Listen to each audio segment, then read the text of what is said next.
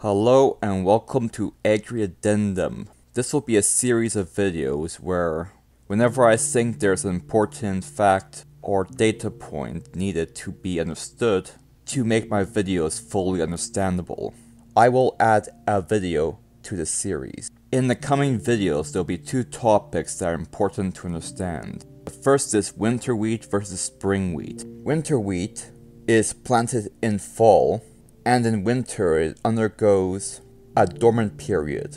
After dormancy is finished, it will grow once more and produce the grain head needed to be harvested.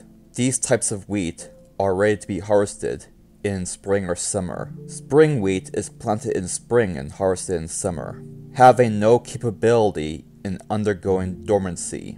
The next concept we need to talk about is photoperiod. Most plants undergo different physiological changes depending on the amount of light the plant receives in a 24-hour period, like certain plants flowering under short day conditions and other plants flowering under long day conditions. Both of these traits will be important in the coming videos, because several of our crops will have photoperiod traits and winter and spring forms that will change as domestication goes on. Well, that about covers everything. See you on the flip side.